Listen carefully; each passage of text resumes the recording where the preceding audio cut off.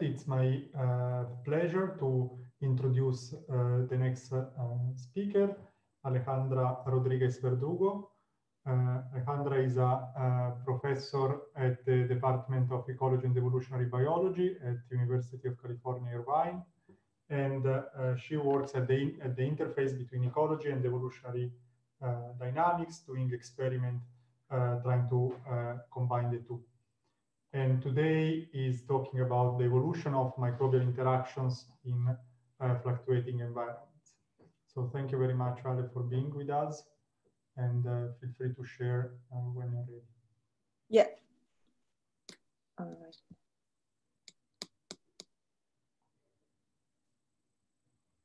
Can you see my screen? Thumbs up. Works perfectly. Excellent. Well, excellent. So thank you so much for the invitation. I'm super excited to be here and to talk about my work that I started at ETH Zurich when I was a postdoc with Martin Ackerman. And then I'm continuing this work right now in the Department of Ecology and Evolutionary Biology at UC Irvine in California, in the US. And today I would like to talk about evolution of microbial interaction in fluctuating environment. But first, why do we care about microbes? So microbes are the oldest organisms on Earth, and they have been able to colonize any possible environment on the planet, from the driest places, such as the Atacama Desert in Chile, to the icy lakes of Antarctica. So microbes have been able to thrive and adapt to the harshest condition. And not only they have amazing adaptability, but we know they are very important for life on Earth.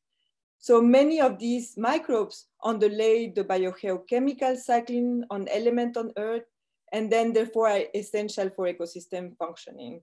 And we know that many of these functions are not performed by microbes in isolation, but they are performed by many microbial species. That means it's really microbial communities that underlay these functions. And now we know also that these microbes are really relevant because, for example, they can influence climate change by mediating the carbon atmosphere land exchange, and therefore they can actually feed back into the climate. So it's very important that we understand how these microbial communities respond to change. Also, we know that these microbial communities live in close association with animals and plants, and therefore define their well-being and keep us healthy, but sometimes also cause disease. And here in this image, I'm showing a beautiful microbial community that lives in our gut, in the human gut. And this gut microbiota we know is very important for keeping us healthy. And there's recent studies that have shown that disrupting these communities with changes of diet or antibiotics can actually lead to chronic disease such as Crohn's disease, or Alzheimer, or anxiety. And even more recent studies can also show that they actually control cognition and behavior. So it's very important that we understand then how disturbing these microbial communities can actually influence our health. And then finally, microbes can help us. So they are used in industry, and for example, they are used for energy production, and they are the next generation of biofuel, which are clean and renewable. And also, now in industry, they are engineering whole microbial communities, for example, to improve the health and the fitness of the host that carries them, for example, plants. So given their importance for the environment, for health, and for industry, more and more people are trying to understand how these microbial communities work. And although this seems a very simple question and very straightforward question, we still don't have a good answer for this. And the reason is because microbial communities, as you already know, are complex systems. So if we look at it, they are composed by populations of one single species, which are interacting with population of a different species. And then this interaction can actually lead to emergent properties that give certain functionality at the group level. And finally, we have to consider that many of these microbial communities live in structured environment and fluctuating environment. So then the environment also is not static and changes. So one way to approach then this complexity is what we can do is to just isolate some of these species, and instead of dealing with the whole complexity of thousands of species from nature, we can just assemble these few species in what we call synthetic communities, and then we can bring them to the lab and study them in the lab. So this is the approach that I'm following now in my research group. And then in my research group at UCI, we study two questions. Overall, we are interested in understanding how do species interaction influence evolutionary dynamics? And on the other hand, we're interested in understanding how changes in individuals can influence evolutionary dynamics. And in general, we follow a bottom-up approach, which probably Alvaro Sanchez talked a lot about this. So basically, we use this synthetic communities simplified system. And what we do is we try to build quantitative prediction with mathematical modeling that we can then test with experiments. And then these experiments can inform, can feed back to inform our quantitative prediction and mathematical models. And for today, I would like to talk about one project. We look at how the species interaction influence evolutionary dynamics. And this is in the context of the ecology and evolution of pairwise, positive pairwise interactions. So this work, again, was done at ETH Zurich in collaboration with Martin Ackerman. So what are positive pairwise interactions?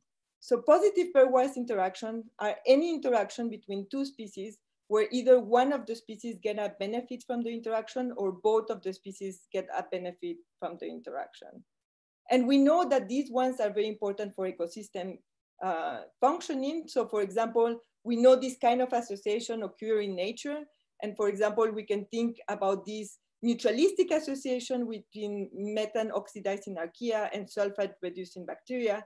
And these ones are very important for deep subsurface ecology, and they are really the base of these ecosystems. But for example, a more familiar example, you might be more familiar. So coral reefs, for example, is this association between an animal and an algae. And we know that this actually positive mutualistic association is really the base for these shallow marine ecosystems. So therefore, given the importance for the environment, more people are trying to understand how stable are these positive interactions. But then one thing one has to consider is that the environment is not static. And for example, we can have that there's changes in resources, and these changes in resources in the environment can alter species interaction. So very simplistic, one can imagine the interaction between two species, a squirrel and a bird, that live in an environment with a lot of resources and different kind of resources. So we have that they have a neutral interaction. But then if the condition changes, and now we have that actually they are in an environment with limited resources, now we have that this neutral interaction changed to a negative interaction, and now they are in competition. So then we should try to address this question of how stable are positive pairwise interaction, considering that the environment also varies. So to address this question, I use this synthetic community composed by these two bacterial species, which is Acinetobacter and Pseudomonas. And these two bacteria are very interesting because they have amazing metabolic capabilities. Also, they were isolated from nature, from a polluted aquifer in Denmark. So they coexist in nature. And what we did was to just isolate them and bring them to the lab. And then the metabolic capabilities that they have is that they can degrade aromatic compounds, which are very hard to degrade by many other microbial species or the other species. So they definitely are of interest for bioremediation. And we have that, for example, we can tune the interaction depending on the resources. So for example, if we grow these two bacteria in an environment where we supply them with benzyl alcohol as a carbon source and carbon of energy source, we have that only these bacteria, Acinetobacter, can use these benzyl alcohol. But then if we grow them in the presence of these other bacteria, what happens is that Acinetobacter can actually oxidize this benzyl alcohol, and then it accumulates an intermediate product, which is benzoate, which passively leaks out in the external environment. And then in the external environment, Pseudomonas can utilize this benzoate. So we have, in ecological terms, a commensal interaction where Pseudomonas get benefited by the presence of Acinetobacter, and Acinetobacter is neutral to the presence of Pseudomonas. So we have this cross-feeding interaction. But then now if we change them in a minimal media where we grow them with citrate as the limiting nutrients, we have that these two species compete for this citrate. So now we have a negative interaction. So as you can see, it's very nice model system because we can then tune interaction depending just on the carbon source. So with this model, so first, how do we measure interactions in the lab? So the way we do it is we use a batch culture system. So that means we just grow these bacteria in a shaking tube with these nutrients, and then we wait until they grow 24 hours. So at the beginning, they have a lag phase, then they have exponential phase, and then they saturate the nutrients in the media. And then after this whole cycle, after 24 hours, we transfer 1% of the population into a fresh medium, and we continue these cycles for many days. So at the end, the kind of results I'm going to be showing is this kind of graph where in the x-axis, I have the time in days, and in the y-axis, I have the cell density, which we estimate as colony forming units in agar plates. And then in this particular example, for example, you can see that the blue type is able to sustain this serial dilution regime. So we say that it has a stable population over time. Well, for example, in this particular case, the red type, even though it's able to grow, is not able to sustain this serial dilution regime, and it gets extinct after 4 days. So the first thing we wanted to see is to do these experiments. First, in what we do is monoculture. So that means we grow them in isolation to see how these bacteria behave. And we can see that Acinetobacter is very good at using this benzyl alcohol. It achieves high cell densities, while Pseudomonas is not very good at utilizing this benzyl alcohol. But then when we do these experiments in co-culture, so now growing them together, we have now a different situation where we have that Pseudomonas achieves 2 orders of magnitude higher cell densities in the presence of Acinetobacter than just alone. And then what happened in, so also we can visualize actually these kind of interactions using microfluidics and coupling with a microscope. So what I'm going to play now, just to visualize this direct cross-feeding interaction, is I'm representing Acinetobacter as these round cells, and then Pseudomonas is in green, like a road shape. So you can see that actually, if we play this time-lapse movie, we have first the growth of Acinetobacter, and this growth is followed by this kind of green, fluorescence, and that's the growth of Pseudomonas. So we really see this sequential growth where we visualize this cross-feeding interaction.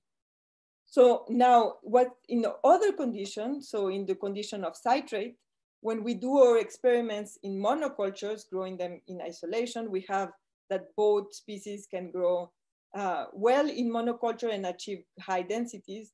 But now when we put them in co-cultures, we do see that actually Pseudomonas is a very good competitor, and is such good competitor, and it utilizes this citrate so well that it actually outcompetes Acinetobacter only after 5 days of growing them together. So we can see this very asymmetric competition situation. So what we wanted to test in this experiment is then how are these, can we predict this ecology and evolution of this pairwise interaction? So what we did was to ask 2 questions. So how stable are these positive pairwise interaction in fluctuating environment? So not just keeping the environment constant. And in particular, we asked what happened if we interrupt this positive interaction with period of competition or negative interaction. And our second question we address is how stable are positive pairwise interaction over evolutionary timescales, both in constant and in fluctuating environments. So for our first question, the first thing we did was to build a mathematical model, and this was done in collaboration with Clément Villain, which is right now at the University of Zurich. And what we did was to build this mathematical model that we parameterize with single species growth measurement. So for this part, what we did was to just do growth curves assay of these monocultures. And then from there, we also estimated, for example, the excretion rate of this benzoate by HPLC. And at the end, we end up defining the parameters that are important for our model, which are the maximum growth rate in exponential phase, the maximum uptake rate, which is just the rate of how they saturate the uptake rate for high resource concentration. Then we have that another parameter that was very important for our model was the half saturation constant, which is the resource concentration supporting half maximum uptake rate. Then the duration of the lag phase, which is how long the bacteria remain in this non-growing state. And finally, the excretion conversion rate, which is a proxy of how much benzoate is excreted in the environment. And then what we did was to just use a set of differential equations in which we model the resources explicitly. And then in here, I'm showing those equations. So basically, we just modeled the bacterial growth, which is dependent on how much of the resources they are using. And then in the second set of differential equation, we have the changes in resources over time, which is related to the growth of the bacteria. And then with this model, well, I mean, I can spend a little bit more of time. So basically, as I mentioned before, these dynamics are really related to the maximum growth rate of the bacteria, and also is related to the half saturation constant, and also to how they are uptaking these resources over time. And then finally to the excretion rate of the benzoate. So the first thing we wanted to do with this model is to just validate the previous result that I showed. So basically, when we actually use this model, we do see that we can recapitulate the behaviors in monocultures, in co-cultures in benzyl alcohol, and also in citrate, which is the other competition. So we do see that with this model, we can recapitulate and capture these ecological dynamics quite well. So now the question was, what dynamics do we observe in fluctuating environment? So for example, in this case, we define one-day fluctuation environment means that one day we simulate that they grow in citrate, and then we transfer them in benzyl alcohol the next day and again to citrate. And that's what we simulate our fluctuating environment. So when we do this, we do see that when we have it in one-day fluctuation environment, the two species can coexist over time. And one species is more favored in one condition than the other.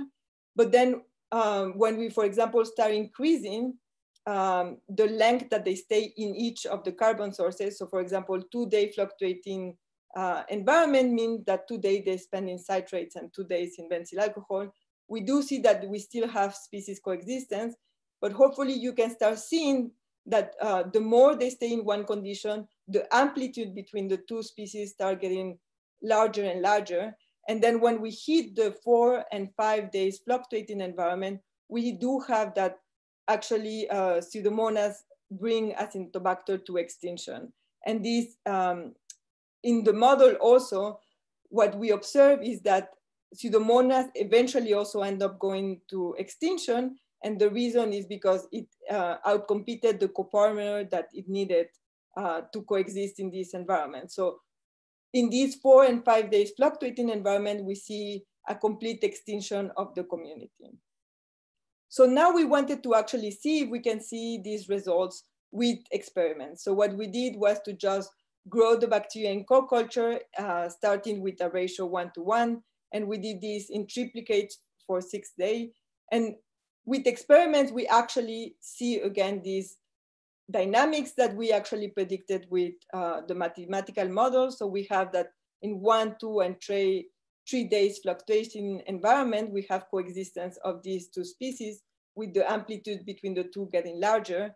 And then for the 4 and 5 days fluctuation, we have extinction of Acinetobacter. So we do not see extinction of Pseudomonas. We just see that Pseudomonas is actually to persist at very low densities when we have them in benzyl alcohol, and eventually with citrate, they just recover. So now that we define this part, so the conclusion is that fast fluctuation maintains species coexistence, but for example, in an environment that fluctuates slowly, what we can see is that we observe coexistence breakdown. So all of these that I've been talking about are ecological dynamics. So this is over 6 days, which is around 70 generations for these bacteria. So we assume that evolution is not playing a big role for these ecological dynamics. So the next question we ask is, what happens if we repeat this experiment, but now in evolutionary timescales? And then we were particularly interested about this condition of the cross-feeding interaction. So we wonder how stable is this cross-feeding interaction if we do it over evolutionary timescales. So for example, 200 generations. And the other condition we were very interested is the one-day fluctuating environment. So in this condition, we saw coexistence of these two species. So we wonder if we can actually have coexistence over evolutionary timescales. So in order to perform this, we did a large-scale evolution experiment in these 3 conditions. So keeping just benzyl alcohol as a sole carbon source, just keeping citrate, and then in our daily fluctuating environment. And we did these experiments in monocultures and also in co-cultures. And then finally, we did for each of the conditions 4 replicates. And the whole experiment ran for a month, which is 200 generations. So the first question, so is cross-feeding interaction stable over evolutionary timescales? So here I'm plotting the result of just one of the replicates, which is consortium number 2. So you can see that now in the x-axis, I have the time now over 30 days, and in the y-axis, I have again the cell density. And then what you can see is that there's species coexistence over evolutionary timescales, and then there's definitely some kind of fluctuations in the cell densities over time, so it's not that constant. But overall, for the 4 replicate or 4 consortium, we see species coexistence until the end of the experiment. So we concluded that indeed this cross-feeding is stable over evolutionary timescales. But now if we actually look at the second condition, which is the one-day fluctuating conditions, now we do see a different case. So for example, here again, I'm plotting just the result of one of the consortium number 2. And then here is very interesting because we see that at the beginning of the experiment, the 2 species coexist and maintain certain stable population dynamics, but then around day 14, something happened to one of the species, in this case to Acinetobacter, that it started decreasing in cell density until actually it gets extinct. And even more interesting, at least for an evolutionary biologist, is that actually this outcome of extinction of one of the species was only one of 2 evolutionary outcomes. So we do see that this extinction occurred in 2 of the replicates, but in the other 2 replicates, we do see coexistence of these 2 species until the end of the experiments. So then this is very exciting because this is definitely a different evolutionary outcome. So the one thing we can do with evolution experiments, which is very nice, is that we can freeze these bacteria at different time points during the experiment.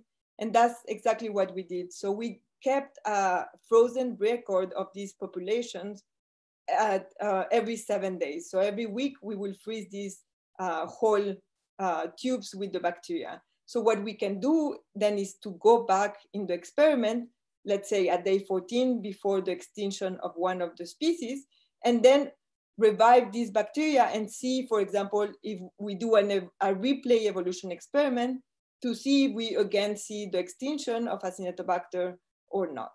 And when we did these replay experiments, this time we did it with high replication. So we repeat this experiment for each of the consortium. We did 6 replicates. So what we do see is that for the 2 cases where we previously observed extinction of Acinetobacter, we again observe extinction of these species when we replay the experiment. And in the other two cases where we previously saw coexistence, we again recapitulate this coexistence when we do this replay experiment. So the conclusion is that extinction was a highly deterministic event. So it's not random at all. So we can definitely replay these dynamics. So then the next thing we wanted to know is what is causing this extinction of one of the species. And for answering this question, what we did was to isolate some single clones at different time points. So at the end of the experiment, at day 14 and at day 0, so which is the ancestor. So we isolated one single clone for each of the replicates of the population. And then we did growth curves experiments, and also we sequenced the full genomes to try to see if there were any genetic changes that could explain these deterministic dynamics. And first, I'm going to show the results that we have when we actually do the full genome sequencing the end of the experiment. So when we take this clone at the end of the experiment, we did the growth curves. So again, we just estimated the maximum growth rate and the yield. And when we do this experiment, I mean, here I'm just summarizing the results of all the experiments, but hopefully you can see that there's a lot of green, and the green indicate that there's actually a significant higher growth of the evolved types compared to the ancestral types. And these indicate that actually over the course of the evolution experiments, the evolved type are definitely growing better than the ancestors. So this is already a sign that these strains actually have adapted to these conditions. And then when we actually look at the genomes from this single clone, so what we did was to sequence the genome of the evolved type and the genomes of the ancestral types. And then we just compare the two genomes. And then we call de novo mutations. So anything that was not present in the ancestor and then that we observe in the evolved clones. And overall, we can say that we observe that we observe around 1 to 2 fixed mutations per clone. And when we look at where are these mutations located in the genome, we see that these actually mutations are not randomly distributed in the genome, but tended to hit certain genes. So for example, in Acinetobacter, we observe 15 mutations in this O-acetyltransferase gene. And then for example, in Pseudomonas, we do see that they accumulate mutation in these 3 genes, which is a sensor protein, a flagellar component, and transcriptional cyclid D-GMP. So basically, we do observe a high level of parallelism, which already indicate that these mutations are most likely adaptive. And then also when we look how they are distributed, not necessarily in the genome, but among conditions, we do see that these ones tend to not be specific to one particular condition, but they were observed in many of the conditions. So for example, in the case of Acinetobacter, we do see this mutation in the condition of the constant benzyl alcohol, in monoculture and co-culture, but also in the citrate and in the fluctuating environment. And it's similar in the case of Pseudomonas. So overall, the conclusion is that species show signs of adaptive evolution after 200 generations, but these changes are not specific. So it seems to be general adaptation to the culture conditions. So now we go back to, now that we characterize these evolved types, so then we go back to this idea of trying to see what happened at day 14, which is just before the extinction of one of the species. And when we go back to that time and we do the full genome sequences, I'm summarizing in this table what we observe. So Pseudomonas, even after 92 generations of evolution, already have 2 to 1 fixed mutation in the genome. And again, this kind of mutation, we observe them in monoculture, suggesting that general adaptation to the culture condition. But I think what's really interesting is that in the case of Acinetobacter, we do see that in the 2 cases where it went extinct, we do not see mutation at this time point of 92 generation, where in the consortium number 3 and number 4, we do see that this Acinetobacter has 2 or 1 mutation.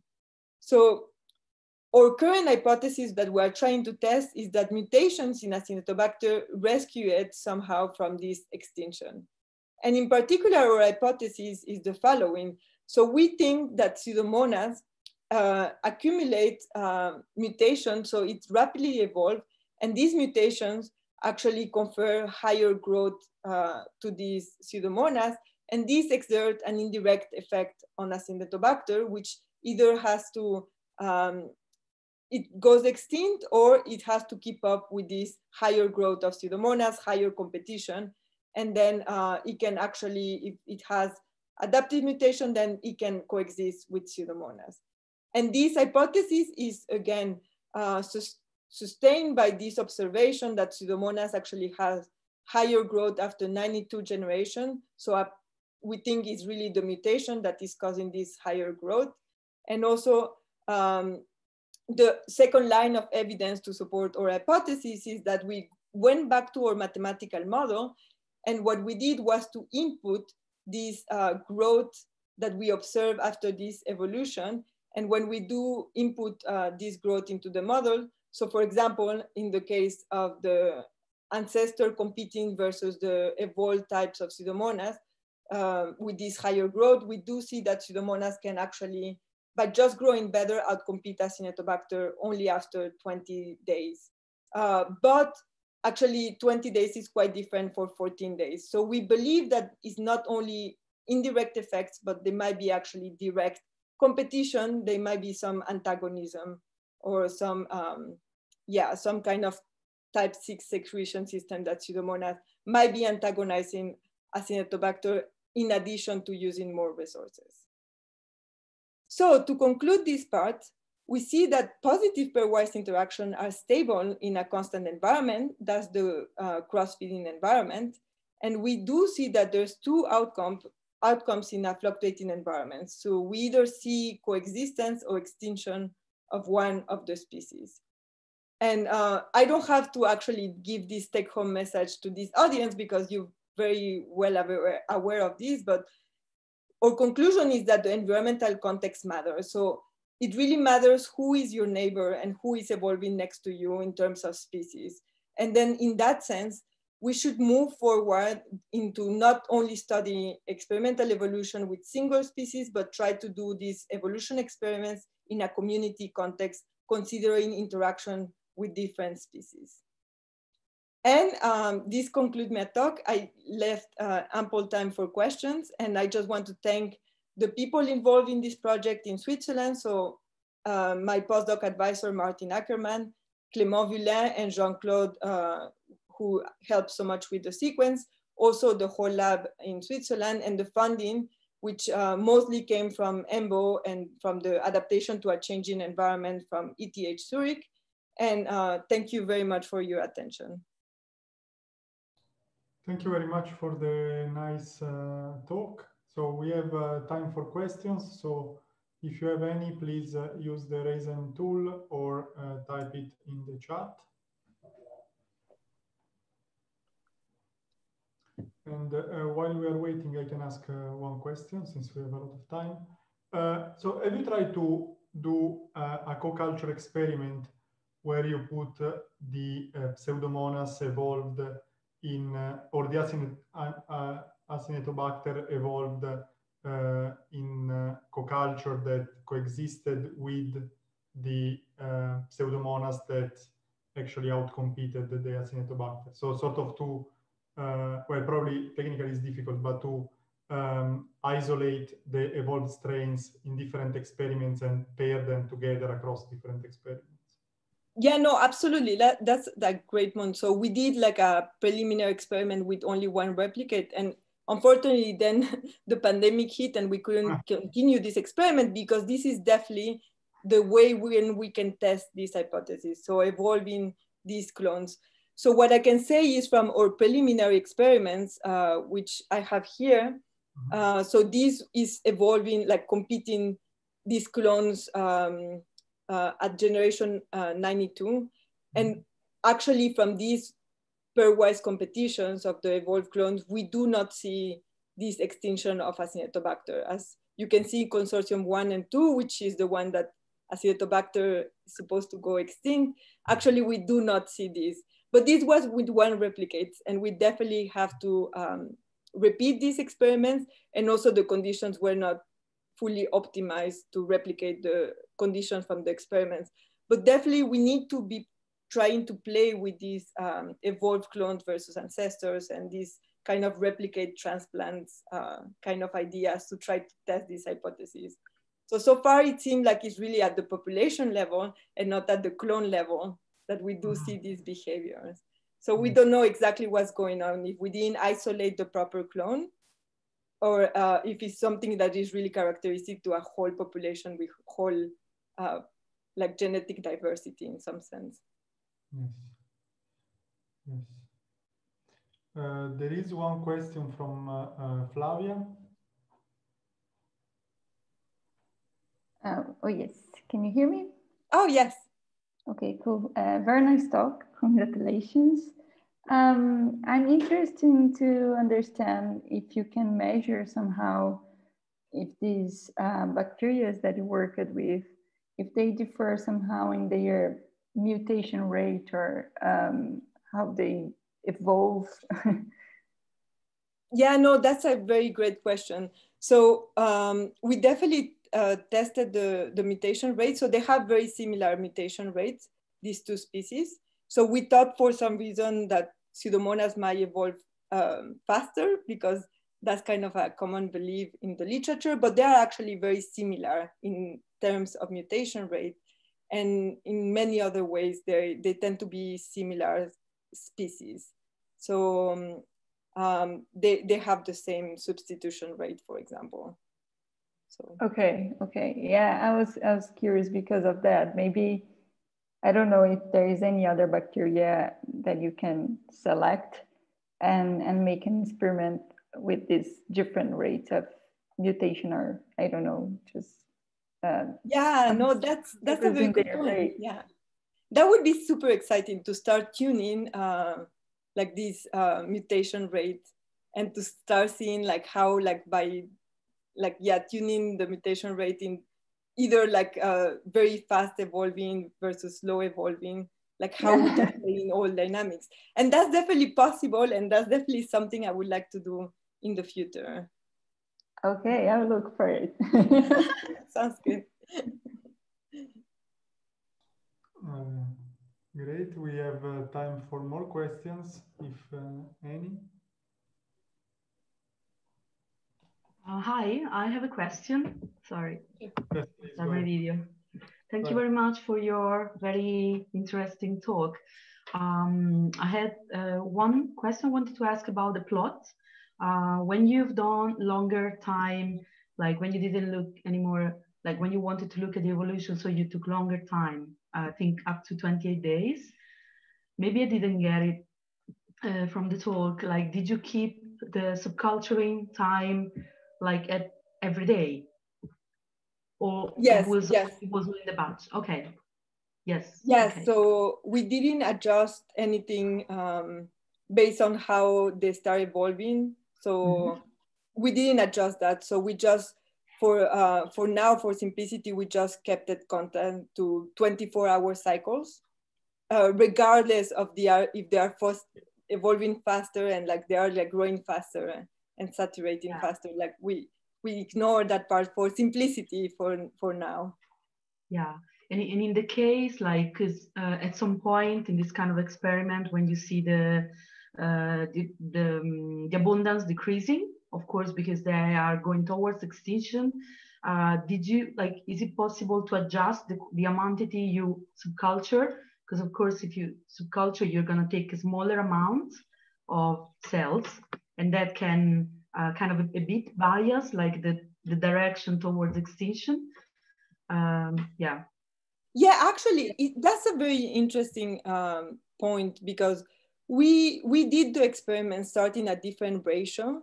So starting either at very high density, because we wanted to make sure it was not just stochasticity in the terms of just ecological stochasticity, So actually, we repeated this experiment, not in a ratio 1-to-1, but starting with a lot of Acinetobacter, and even starting with a lot of Acinetobacter compared to Pseudomonas, we still see the same this trend. decrease to extinction. So Okay. it seems it's definitely not this other kind of stochasticity. Perfect, yeah. And if I can ask, like, this is a further curiosity because I really enjoy this topic. Like, are you thinking or is it interest at all, like, to test co-fluctuations, like more than one parameter fluctuating? Because in this case, you apply fluctuation in the nutrient supply, but like, would it be of any interest to model and then apply fluctuation, let's say, in temperature or another, like increasing like, the heterogeneity of the environment? Oh, absolutely. So one of the experiments that, yeah, we're very excited is like to somehow try to add abiotic stress to this. So for example, yeah, temperature is a great like kind of suggestion and something we thought about it, and then try to tune a little bit more. Again, what would happen if we favor more one than the other? In this particular case, for example, what would happen if we favor the one that is not doing so great, like Acinetobacter? So yeah, definitely, in a way, I feel like this is just the start of setting up the system and playing with it. And now is the fun part because we can actually start testing a lot of ecological and evolutionary theories and tuning stuff. And actually this system is nice because we can definitely tune interaction, evolutionary rates, and many things. We can also add more species if it's yes. Thank you very much. Very interesting. Yeah, thank you. Great. There is another question from Aditya. Hello. Thank you for the talk. So I was wondering, so I guess you showed here that when you have evolution in the case of a externally imposed fluctuating environment, it destabilizes the coexistence. Well, so we saw some talks earlier having to do with bacteriophage interactions. In this case, the fluctuations are internally driven by the dynamics of the different strains. And in that case, I think we saw something like that evolution can change the dynamics qualitatively by changing the direction of the cycles between bacteria and phage in phase space.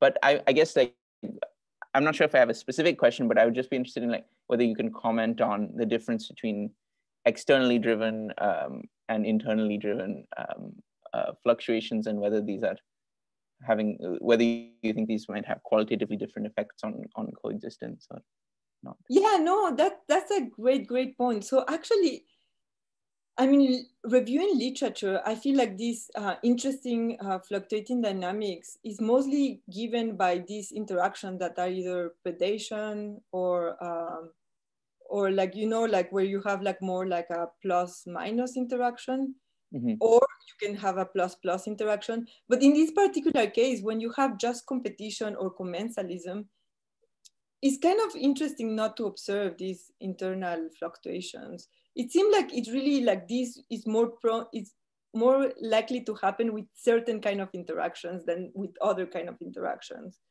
So in this particular case, yeah, we do not see anything of that sort. But, yeah, but do you think that exogenous versus endogenous interactions, or like would they qualitatively have different effects on coexistence? Is I guess my question. Yeah, I don't know. Like, it's hard to. I haven't think about it, to be honest with you, but I think that's a really great thing to think about. It's definitely like it gives me like something to think about. I don't know how to answer, but it's a great point. It's really a great point.